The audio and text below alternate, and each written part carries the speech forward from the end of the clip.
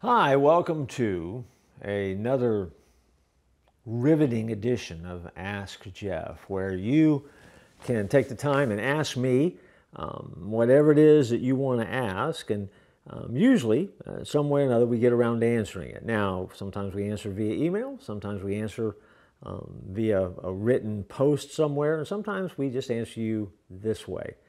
As of late, we've been getting a lot of Ask Jeffs, and they're at the time of this recording actually backing up a little bit, but you have to understand, and this will help you get some perspective when you see this for the first time. This is being recorded near the spring break time of year, a lot going on, and so there's just been a whole lot of things that have kept us out of the usual routine. That settles back down here as we kind of move back through spring break toward Easter. And so if you have a question that's backlogged somewhere, or you feel like you didn't get an answer, don't be afraid to ask it again, or just remind me. We get to them, we really do. And maybe we're just holding it back so we can put it on film, and you never know. You might be finding your question being answered. And that's a long introduction, and I've not asked the question yet. And so here's the question. And you're going to think to yourself when you hear this question, why did you choose this one? Don't know. But the question is this: Jeff, I got bit by an ant today. Made me mad, so I tried to drown the ant. Couldn't do it. Why not? How would I know? Why would you ask me that? Well, because I know that I'm a trusted source for information, and because you know me well enough to know, because you've listened to me, that I'm also full at times of useless information. And so, once again, we have put the research facilities here at the Church at 434 Research Institute at work on these questions, these deep questions of life, and ask the question, well, why are ants so hard to drown? Because if you think about it, it's hard to drown an ant. I don't know if you've ever thought about that. You can immerse one in water, keep it there for hours, even days, and it won't die.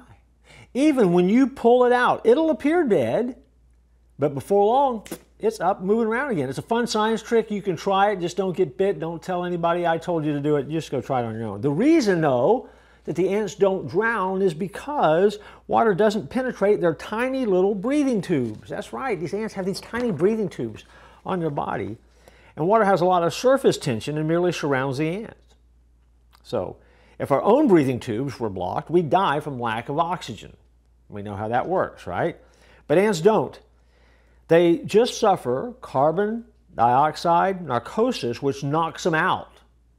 Now eventually, I guess they will die. But it's amazing how long these ants last. And they have the ability to survive longer in that state than you and I could ever hope to, because we can't.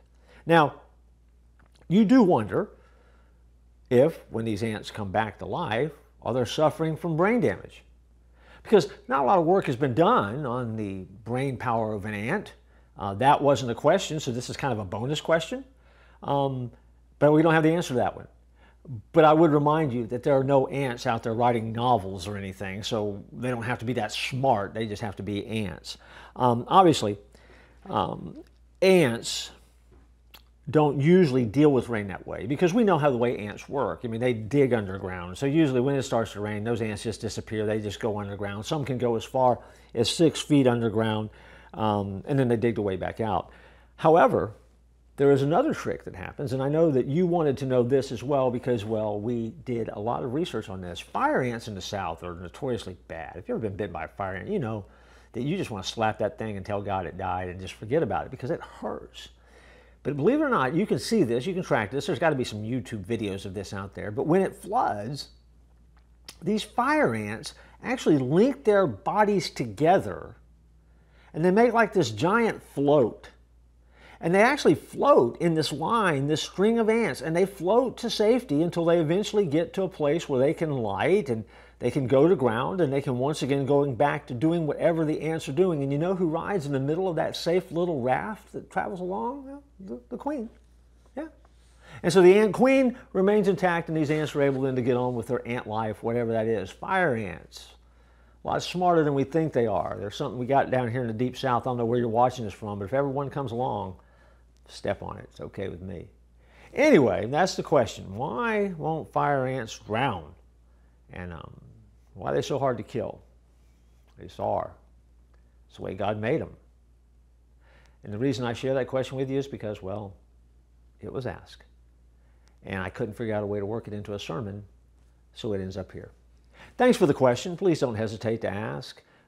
Ask often, ask loudly, ask with pride, ask till it hurts, but ask questions. Because remember, there's no question that's a bad question. It doesn't mean that you're going to get an answer to every question, but we'll do our best to answer the ones that seem like they need a legitimate answer. And at the end of the day, it gives us a lot of material that we can do in a show just like this here at the Church at 434 in Motion. So, until next time, you keep asking.